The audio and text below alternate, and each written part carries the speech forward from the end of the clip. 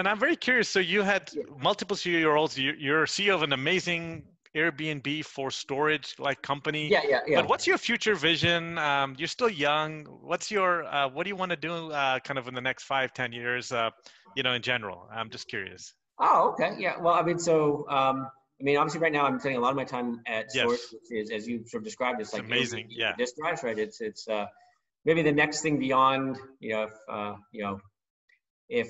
AWS and Azure and GCP represent sort of the centralized cloud, can we create a decentralized cloud where all the data and all the technology aren't concentrated? Because I think there's as wonderful as their services are, I think it's a real problem that the three largest clouds on the planet also happen to be, I think, three of the five largest companies by market cap, right? I mean, so this is like this heavily concentrated thing, and I think data wants to be free, and we don't want to.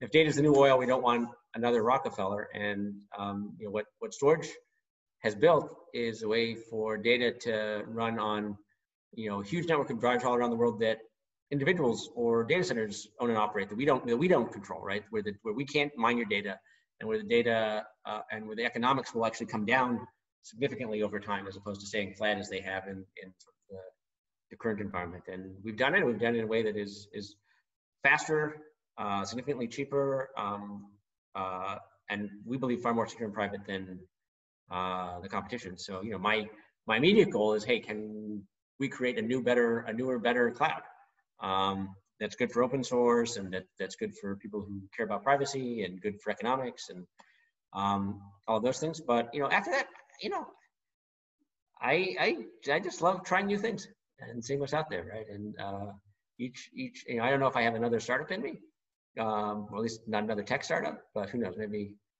go back to Uzbekistan and see if I can fix that first one. Nice.